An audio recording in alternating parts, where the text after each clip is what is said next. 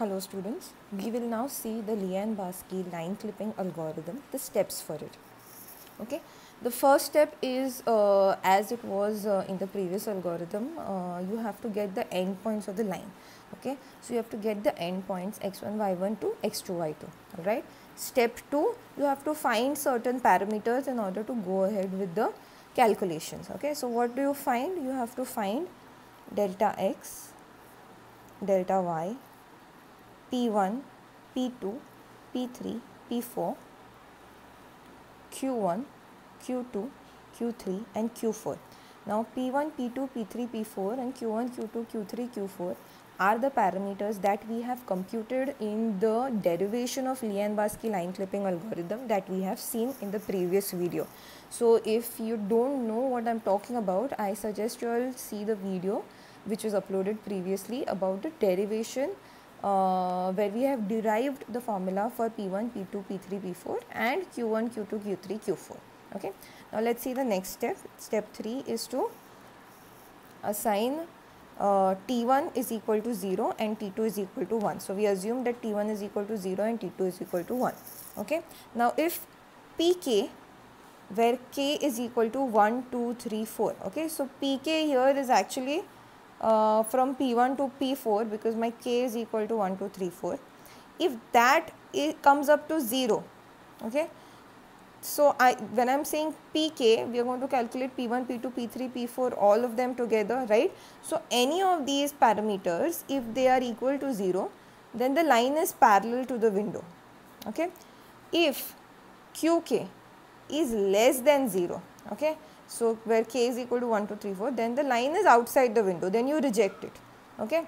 Then the third condition is that for non-zero values of Pk, if Pk is less than 0, then what do? I find T1, the new T1. Okay, so now my old T1 is already 1, old T1 is already 0, I have to find the new T1.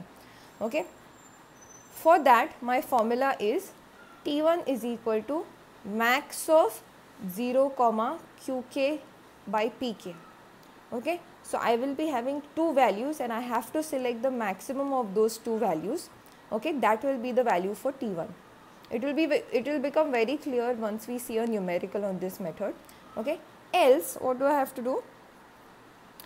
Pk, if Pk is greater than 0, now we have seen the condition for less than 0, now we will see the condition for greater than 0, then we have to find out T2. If it's less than 0, we find T1, if it's greater than 0, we find T2. Okay, so T2 is equal to minimum of 1, Qk by Pk. So, I have to find the minimum value, whether 1 is minimum or this value that you obtained, this is minimum. Whichever is the minimum value, that will be assigned to T2. Okay. Then what do you do? If T1 is greater than T2, then the line is completely outside, then you reject the line. Okay. After finding T1 and T2, then you decide whether the line is inside, outside or partially inside. Okay. So, if T1 is greater than T2, then the line is completely outside and hence you reject it. Okay. Or else find new set of xy. Okay. So, if the line is not completely outside, that means it is partially inside and partially outside. So, we need to clip it, right. So, that is why in order to clip it, we will be given a window size. So, according to that, the new parameters new endpoint of the line has to be calculated if T1 and T2 is changed. Okay. Now, once that is done, you have to calculate. Now, in order to find this, there is a formula given, which is also there in our derivation, which we have seen in the previous video. So, x is x1 plus t into delta x and y is y1 plus t into delta y. Okay.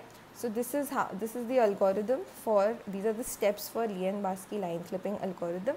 In the next video, we are going to see a numerical based on Liang Barsky line clipping algorithm. Thank you.